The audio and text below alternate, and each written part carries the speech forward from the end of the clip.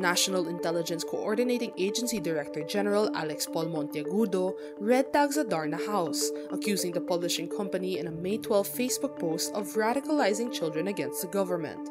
This after Adarna House announces their books on martial law are on sale on May 11, days after the late dictator's son Ferdinand Bongbong Marcos Jr. emerges as the country's presumptive president.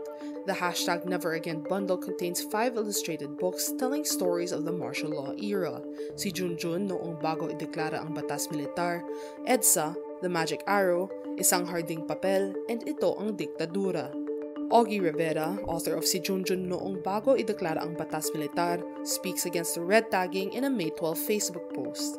Rivera shares screenshots of Monteagudo's post and comments by Communications Undersecretary and Anti-Communist Task Force spokesperson Lorraine Badoy. He condemns the false accusations of his connection to the Communist Party of the Philippines, New People's Army, or National Democratic Front. English children's book author Neil Gaiman also comments on the issue and says the red tagging of Adarna House is not good. This is not the first time that a Filipino bookseller has been red tagged. In March, bookstores Popular and Solidaridad were defaced with anti-communist graffiti.